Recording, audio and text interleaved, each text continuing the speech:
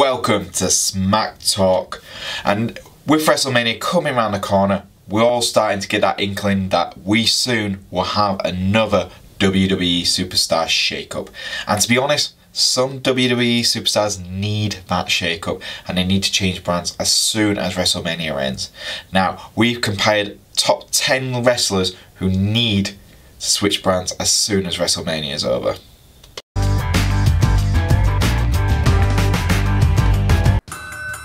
Number 10, Mojo Rawley, SmackDown to Raw. Why?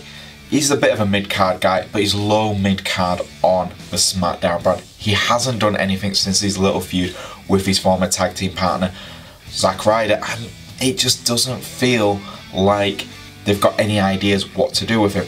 If you chuck him onto Raw, you might be able to get that more aggressive side into him.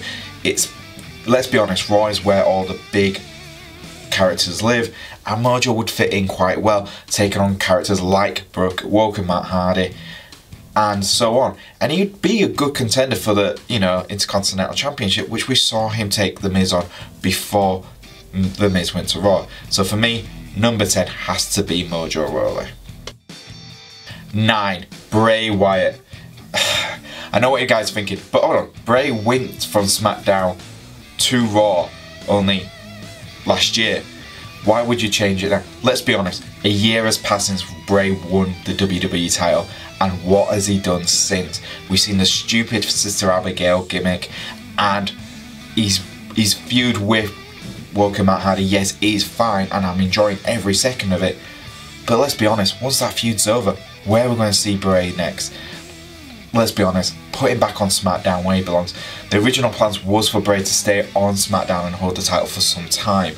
So let's get him back on SmackDown. Let's continue with the original plan which they had for him back then. And let's enjoy a good Bray Wyatt title reign.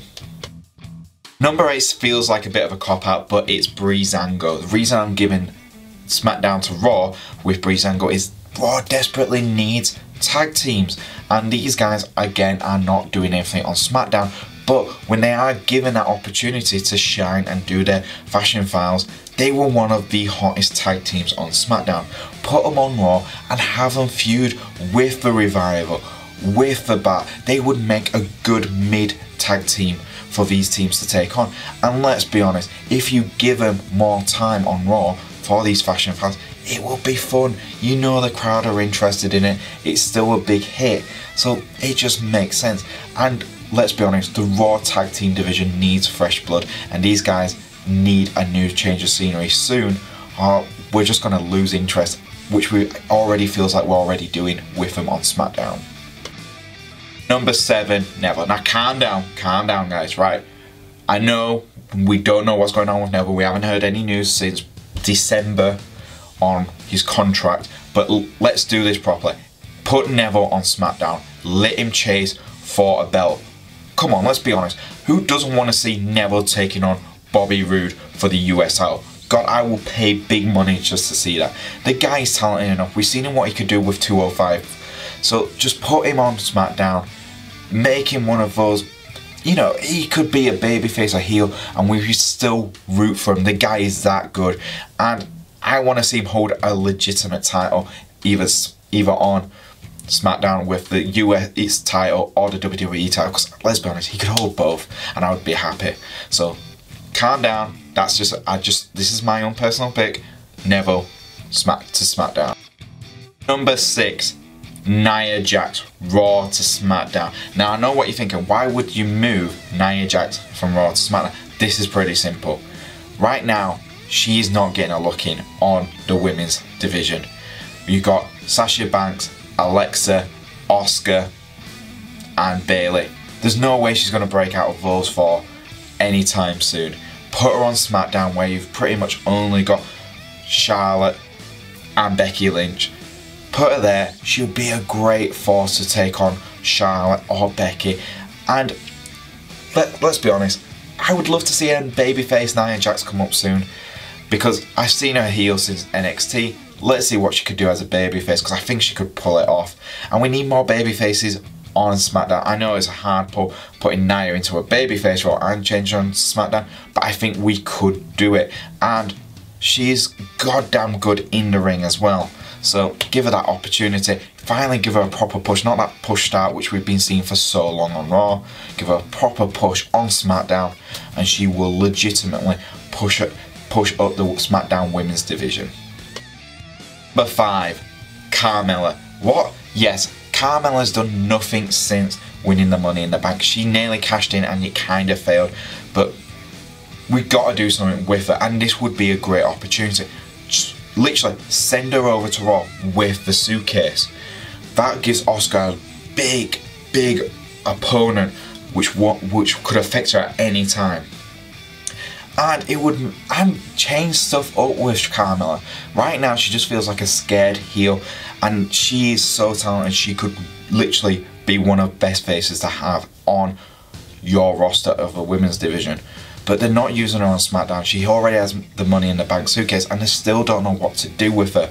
Put her on Raw, where we could see an epic match between Asuka and Bayley and Sasha. Asuka looks like she's about to, lose. She gets the win just. Carmella comes out, cashes in on her. You got a born again heel. It's legitimately a smart idea. So for me, number 5, Carmella. Number 4 is Jeff Hardy. I know what you guys are thinking. Well, we've got Woken Matt Hardy. We want to see Brother Nero. Sorry guys, but I want to see Jeff Hardy holding a title sooner rather than later.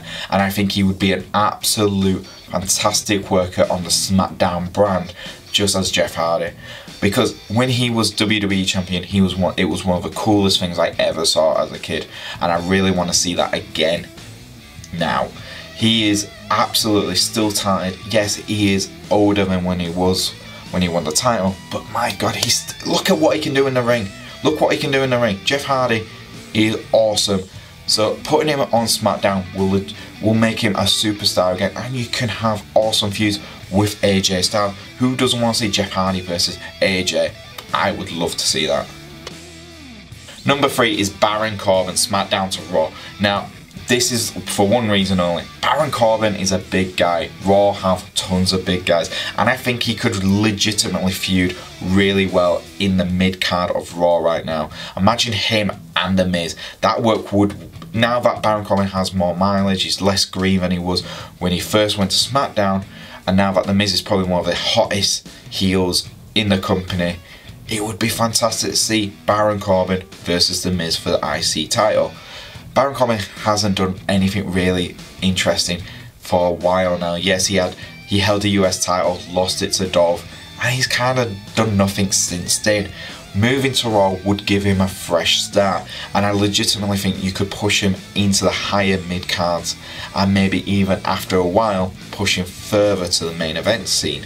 The guy has all the tools, and let's be honest, we all know Vince McMahon likes big guys on Raw. He'd be a perfect fit for the Raw brand. Number 2 is a guy who definitely needs to go from Raw to SmackDown because he's too good to be stuck in limbo like he is. Seth friggin' Rollins. The guy has held nearly every title apart from the IC title, and I legitimately think he's one of the best champions we've ever had as a heel. He's so good, it's unbelievable. And again, the concept is, who wouldn't want to see Seth Rollins taking on AJ Styles or Nakamura or Bobby Roode? These are matches I'd love to see. The guy has got nothing going on right now. He's had that mismatch feud with Jason Jordan, which looks like it's going to be cancelled now. But let's be honest, Seth Rollins deserves not to be in the tag team division. He should be working in the big leagues on SmackDown Live. He should be main eventing pay-per-views with AJ. So for me, it makes complete and utter sense to have Seth Rollins going to SmackDown. Number 1, SmackDown to Raw, Randy Orton, the Viper. Randy needs a change of scenery. Yes, he has been in a few good feuds, but he hasn't really done anything for some time since Bray Wyatt left. So send him to Raw. It seems like Raw would be a perfect for him right now. Anyway, and if the rumours are true that Batista might come back in a year's time, let's be honest, I'd love to see Randy Orton and Batista teaming up on Raw.